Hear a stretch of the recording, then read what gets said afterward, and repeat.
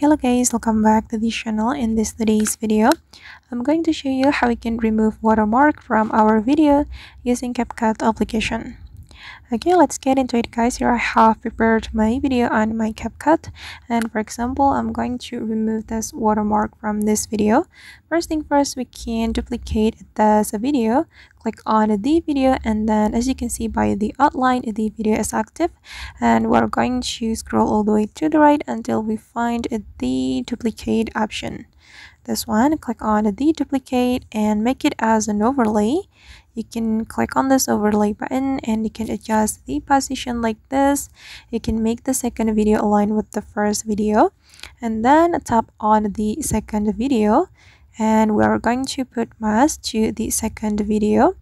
Go to the mask option, it's over here, and I recommend you to select the circle mask to make the result more natural.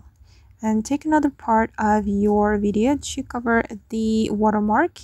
I'm just going to take this part. I think this part will be suitable to cover the watermark.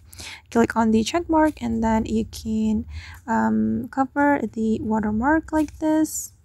Okay, and to make it more natural, I recommend you to go to the adjust section, and you can adjust the brightness like this.